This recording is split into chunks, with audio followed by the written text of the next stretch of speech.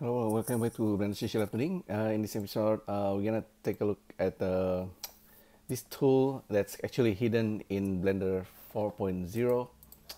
Uh, it's actually a nodes, and it's in relation of with a 3D cursor. So let's say we have this icosphere over here, and if we go to edit mode, and we're gonna use this tool that's generated using geometry nodes. So we can place 3D cursor over there, and then we can trigger the geometry nodes, and I just created this giant cone. I should actually make this here. So basically I can place 3D cursor over there, and then once again go to edit mode and then trigger this tool.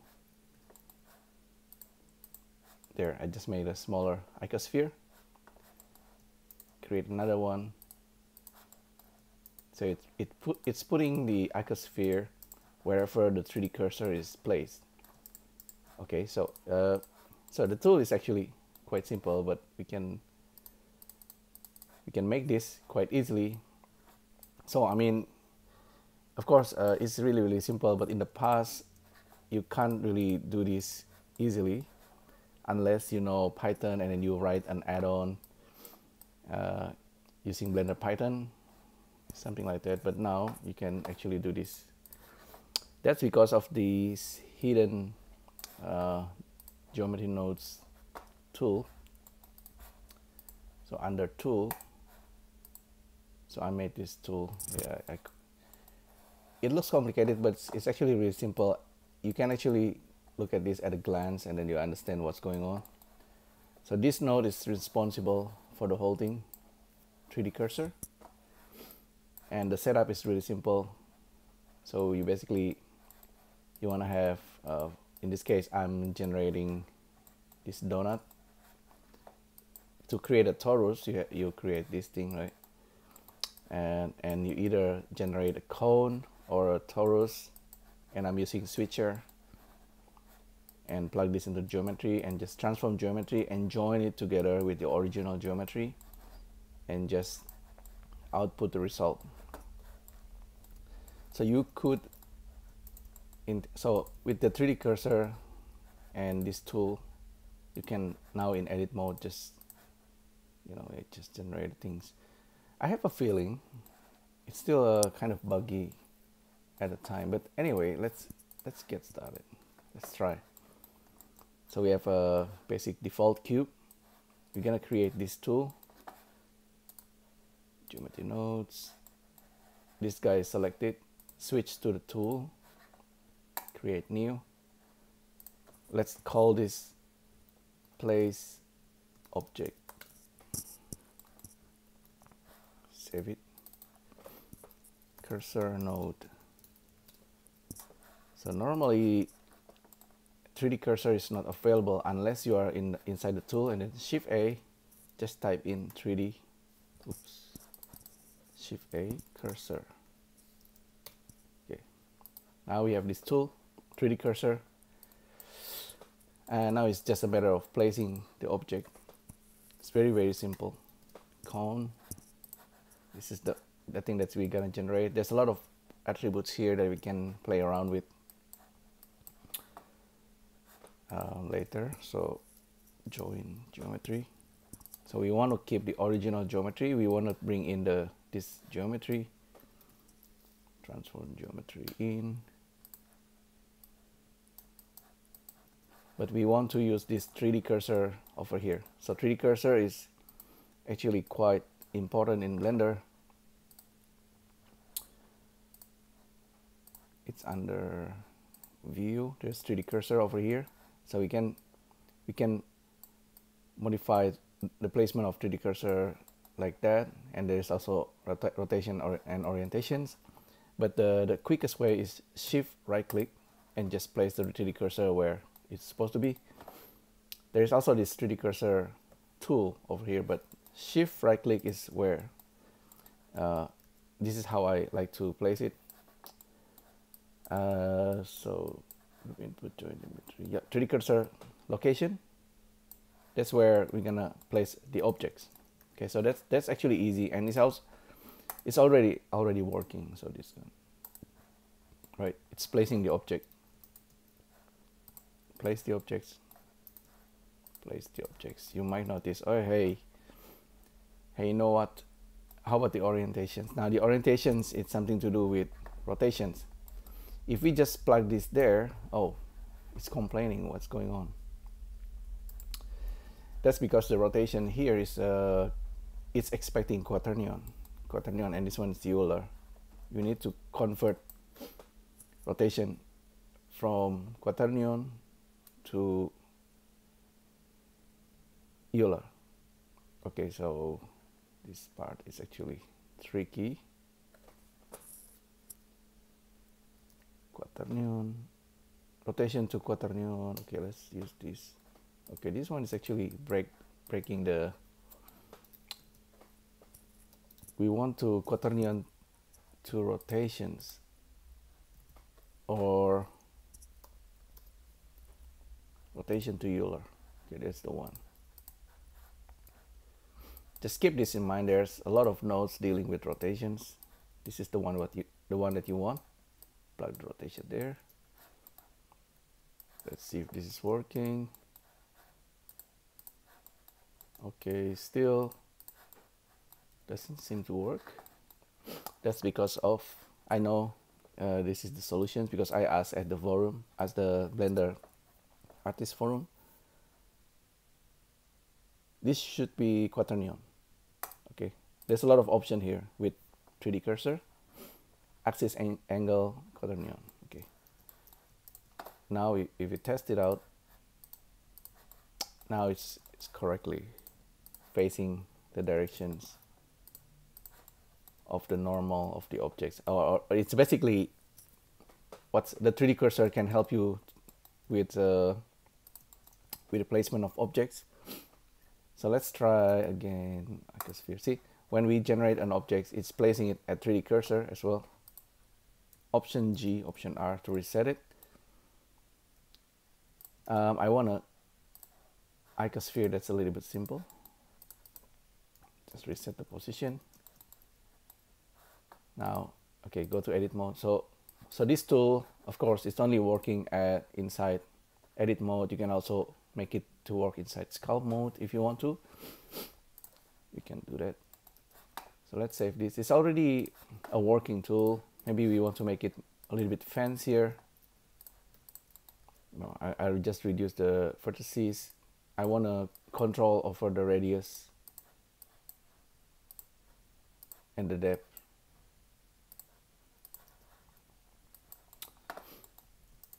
So now it's in edit mode. 3D cursor can be placed. The size also, you don't have option to control the size at the moment. I mean, we can do it over here.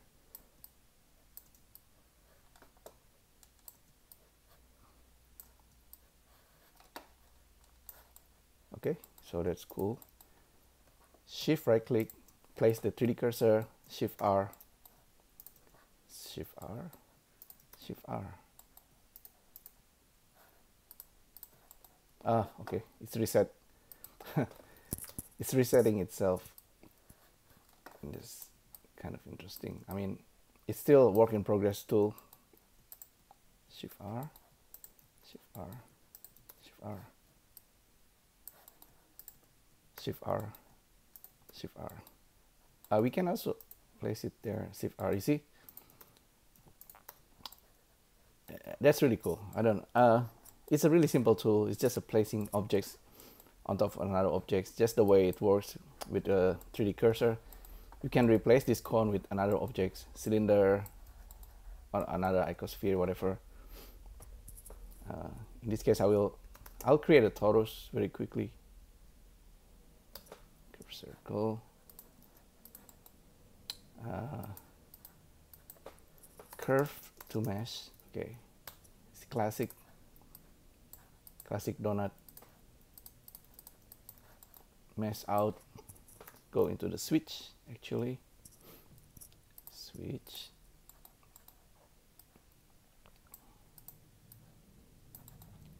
goes out. This goes into the transform geometry where we use the 3D cursor.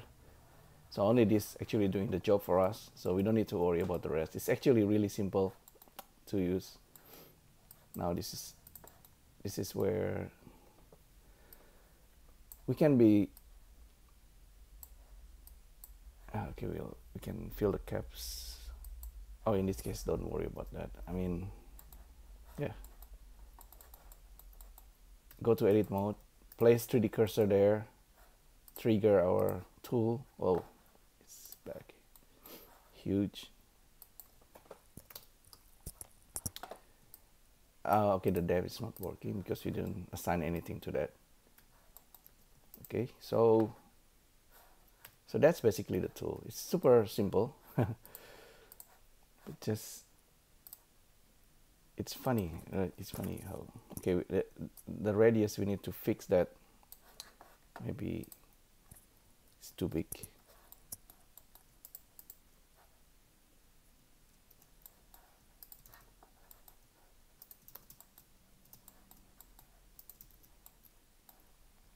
So we need to place, we need a way to just create an array, you know, like sometimes you just wanted to do that. At least now we can place it on any flat surface. It's a donut, you know, it's gonna accumulate on that area. Of course, you can also turn it back into a cone with the depth. So it's funny. It's a funny little tool. But it's just such a simple tool like that, allowing you to create something like this, and it's that's really, really powerful.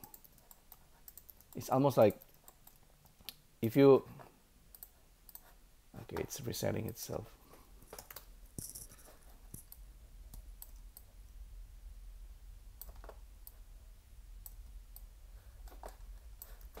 If you want to control the default value, it's over here. Maybe default it to 0.2, 0.1 here. The depth, we set it to 0.3.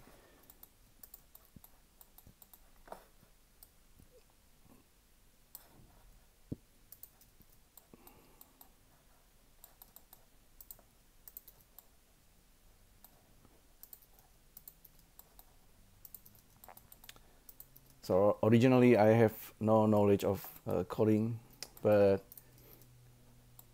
I learned about coding and programming through books, but actually recently through YouTube mostly.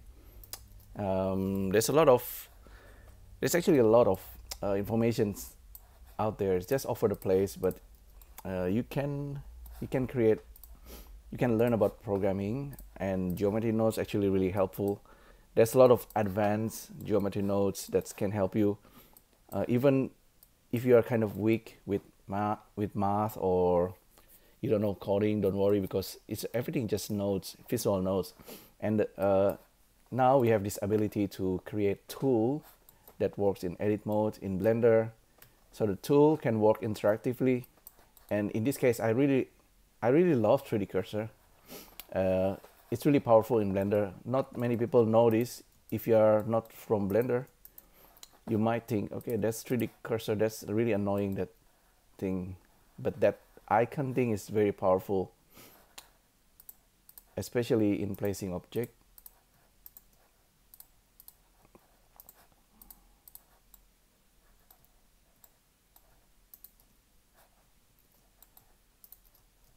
So I can just keep doing this all day. It's I don't know, it's just such a simple tool.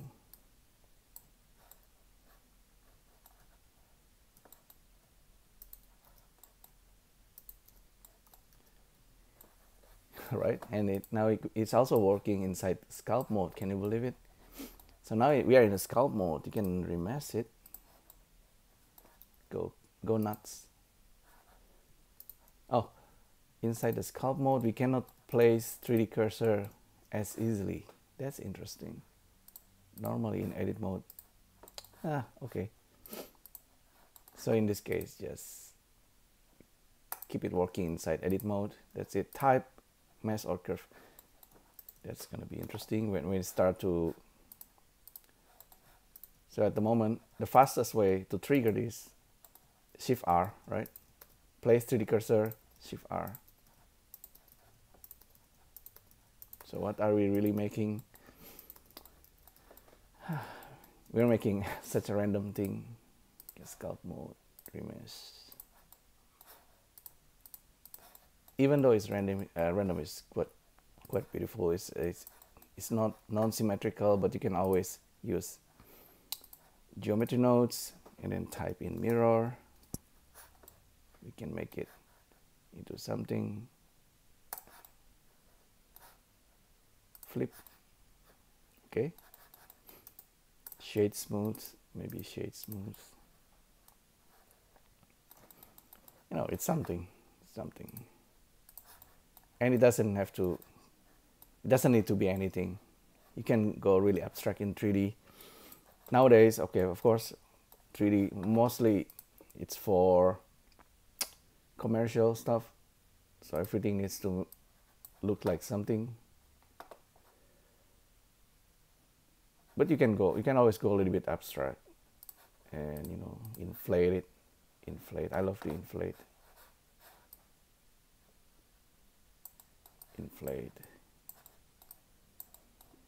and deflate, and then just further expand. At this point is just having fun. Just paint it. This is a vertex pane, and you can of course render it. If you want to export this out, you need to bake it first. But it's just something that we made out of ordinary, you know. I'm hitting X to quickly change the color.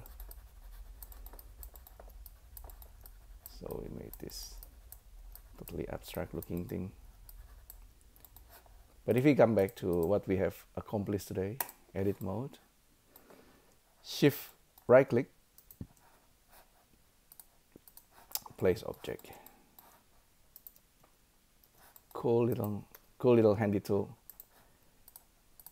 There's a proper tool. I think Kushiro might have made a align tool. So with align tools, you can actually, in edit mode, you can generate an object, and you can place it on top of this object based on the face. So that's going to be handy.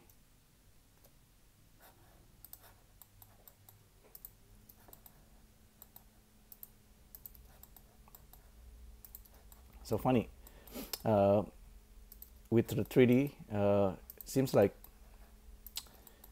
if you just place object randomly, it doesn't make sense, right? But if you place objects and then it's carefully placing it, just like in real life physics, you know, like you cannot overlap objects. In 3D, it's the same. Apparently, if you just overlap things, just like, it's ridiculous. It doesn't make sense. But if they are kind of on top of each other and placed, if they are not overlapping, it's almost organically natural. So keep that in mind. So okay, so we made something. It's an art. Anyhow, hopefully you find this useful. It's a tool inside Geometry Nodes. You can only use this under 4.0. This is hidden tools, one of the hidden tools out of many other tools. Try to understand this for now. Rotation, quaternion, become Euler, plug into that. It's really simple. Give it a try, see what you can make, maybe combine this with array stuff. So thanks again for tuning in, and I'll see you next time. Thank you. Bye.